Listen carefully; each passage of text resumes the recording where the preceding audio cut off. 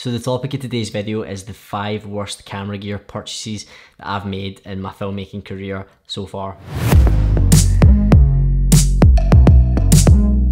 I thought this would be a good video to make, as there might be a few of you out there that are thinking about making similar purchases to these. Maybe you've just started out. And since I've already made these purchases, maybe it will make you think a little bit deeper into whether this product's right for you, or whether you should put your money into something else. Or maybe you'll confirm that these actually are the products for you and you'll go ahead and make that purchase.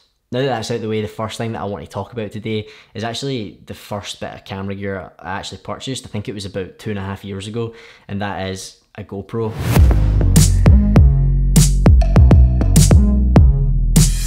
This is the GoPro Hero 6. I think I got this about 2.5 years ago. I just recently got a job as a videographer. I didn't actually have my own camera, so I was just using the works camera for the work that we were doing. I didn't have anything to shoot any personal videos with, and anytime that I was away on a holiday, I thought to myself, oh, it'd be great to have a camera right now, you know, to make the kind of videos that you see on YouTube.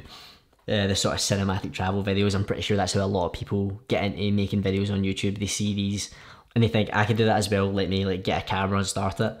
So I was the exact same, and you know, I didn't really want to put money into like an expensive camera. I didn't actually have the money at the time, so I thought, okay, I'll treat myself to a GoPro and I'll just start making videos myself. And I'm sure I'm not the only one that gets sucked into GoPro's like advertisement campaign where they show the GoPro in action and the video just looks absolutely flawless. It doesn't really even look like it's been shot on a GoPro, but they say it has. So when I actually got my GoPro and I first took it out of the box, I was all ready to start filming, and I set it up and everything, and you know, I learned how to use it, and I had actually a holiday coming up. And then I kind of had the sudden realization when I was on the holiday that, you know, my life wasn't actually as exciting. You know, in the ads they're doing like crazy extreme sports and everything just looks so great. But what I found is when I went on my holiday with my girlfriend, I spent like the majority of the time sitting at the pool, drinking a beer, listening to music, and just getting a little bit drunk before dinner. So I was never really on that exciting holiday where I was doing all this crazy stuff that would make the GoPro footage like worthwhile and look good. So I ended up just coming home with like a lot of like kind of really boring footage that just wasn't really that interesting, because you couldn't make it look that great unless the actual action was great in the first place.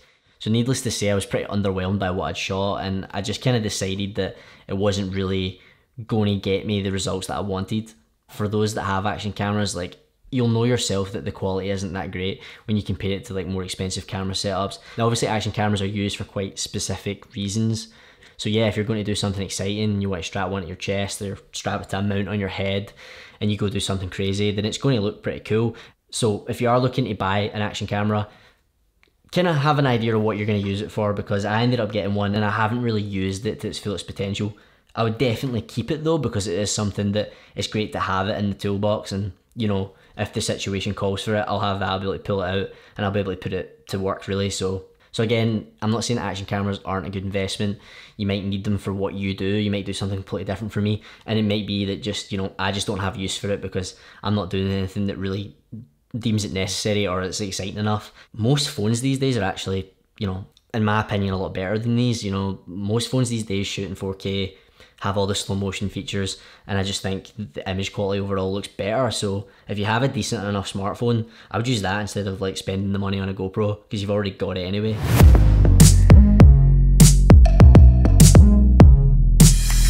So the next thing I want to talk about is my Sony f1.8 50mm lens. If you watch any photographers or videographers on YouTube, you'll probably heard all of them at some point talk about what they call the nifty 50. You see them talking a lot about these lenses, saying that, you know, it's the second lens you should have, as they're usually quite cheap. Like I think this one was probably only about £100 or a wee bit more than that. The problem, again, similar to the GoPro, is I've never really used it that much, and to be honest, it just sits in my camera bag most of the time. Through my own fault, I don't give it enough of a shot, but there's like a few reasons for that. So first of all, one of the reasons why I actually bought it was the fact that my main lens, the 24-105 that I'm using to shoot this video, only goes down to f4, so I knew that, you know, in really low light situations I wasn't really going to be able to use that lens if there was not enough light. So I thought, you know, if I get this and it's f1.8, then it would be better for low light. I bought this about a year ago, and up until now I've not done any shoots where I've really needed to go down to f1.4 because the lighting conditions haven't been good enough. So when I'm on a shoot and I open up my camera bag and I've only got limited time to set up and, you know, shoot what I have to shoot, maybe I have a client that's only there for like an allotted time slot and I'm reaching for what lens to use on my camera, I'd probably say about 100% of the time I'm going to grab my 24-105. One, because it is a better quality lens, and also because it's a zoom lens and I find it extremely versatile, that I can basically just change the focal length as I'm filming and I'm not stuck to like a prime lens at 50mm and that's all I can use. Now a lot of people argue that you should use a prime lens to sort of get used to using your feet to zoom and like getting closer to things, and that'll sort of better your skills, make you think about the composition a little bit more. And I totally agree with that, but when it comes to actually being on set and the time's against you, you take really any quick shortcut you can get, and if that means using a better lens that I think's more versatile, then I'm always going to do that. So like I said before, I feel like I have to keep stating this, it's a great lens, you know, it's extremely sharp and all that, so I'm not saying you shouldn't buy one. If you have 50mm, great, like you can get great results out of it. I wouldn't knock people who buy it, but for me personally, it's not really been something I've used too much, and that's through my own fault. I've not challenged myself enough to use it, and you know, that's probably bad and a little bit lazy on my part, but that's just my opinion. Your situation might be completely different. You might use these lenses all the time, but from my perspective, I probably could have put the money into something that I would have used a little bit more. But hey, it's still actually worth having. I mean, about £100, maybe a bit more for, you know, a 1.8 lens. You can't really go wrong with that, so it's going to stay in my camera bag because I'll use it at some point, I'm sure of it.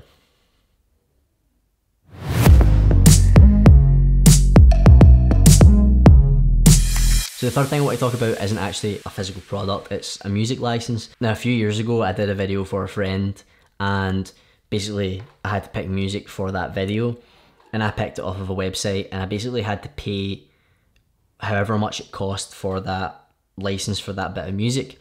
And I don't know what I paid, it probably wasn't a lot, it was probably like £20 or something like that, maybe £25.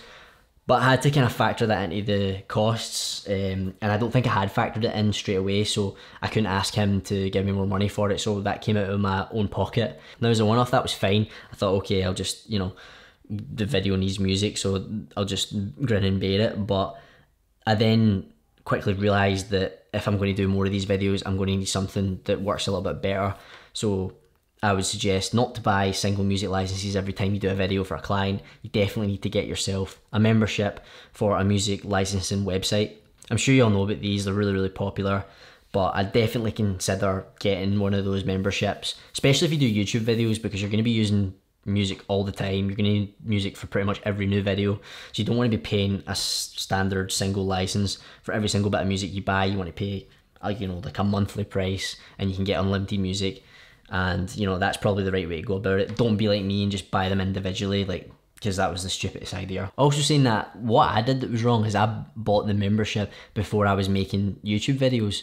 So what I was doing was basically paying £10 a month and not getting the most out of it, because I was only using it for certain client work whenever that came around, because I had a full-time job at the time. So don't do that. Don't get one unless you're actually going to use it, like you're shooting YouTube videos or you're doing constant client work. Or if you have a specific client and let's say you're just doing like a month of work for them, you should buy a membership just for like 1 month, like even if you have to cancel it after that month, because then you'll have unlimited amounts of music for that month to make as many videos as you're planning on making, and then you've only paid the £10 subscription fee and not individual price for each individual license for each individual video, if you know what I mean. So don't be like me, don't buy single music licenses.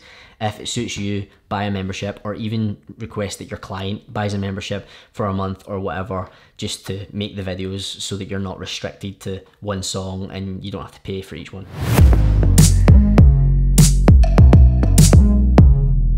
So my camera just decided not to tell me that it had reached its record limit, so this is the next day, but we'll just carry on. So the fourth thing on my list is lav mics. This is I think it's a Rode Smart Lav. Basically just clips onto you, and then the other end goes into, for my case, an iPhone adapter.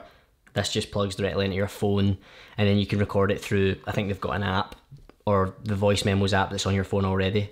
I originally got this for one of my old jobs where I used to shoot a lot of interviews, and I thought it would just be a really quick, easy way of capturing audio. I would just clip it to somebody and I would just forget about it. But I ran into so many issues. Because this one's really cheap, it would basically break quite a lot on me, and it wasn't really reliable. There was a few times the cable disconnected without me even knowing, and there was no way of monitoring this as it was just plugged into my phone and sitting over the other side of the room. Also, just the sound quality with these really isn't that great. I ran into a lot of like rustling from people's like t-shirts and things like that, and it picked up a lot of ambient sound which I really didn't like, and it ruined quite a lot of my interviews. I basically had to, you know, plug this into my phone, set it to record, clip it up to the person that I was interviewing, and then leave it with them. I would often ask them if they had a pocket that I could put it in, which probably wasn't very professional, but it was just the way I did it at the time. And I remember one time the person that I was interviewing didn't actually have any pockets, and I basically just said to them if they could just put it behind the chair. And of course what happened was, at the end of the interview, they were in a rush to get out of there. They stood up really quickly, my phone went flying, and I was just left standing there feeling a bit depressed, wondering if my iPhone had smashed. And also the client probably felt quite embarrassed, so it probably wasn't a good idea all round. Of course, lav mics do have their purpose and can be useful. There's definitely more expensive ones that do a far better job, have much better sound quality, and are a lot more reliable. But I just got this one because it was cheap, and it really wasn't worth it. I was better off investing in something like this boom mic that I'm using to record and just booming it over the client slightly out of frame. I definitely got better results from that. If you are going to go for one, I'd suggest spending a little bit more on a better quality one than I did. Just make sure you only use it in like the right situations.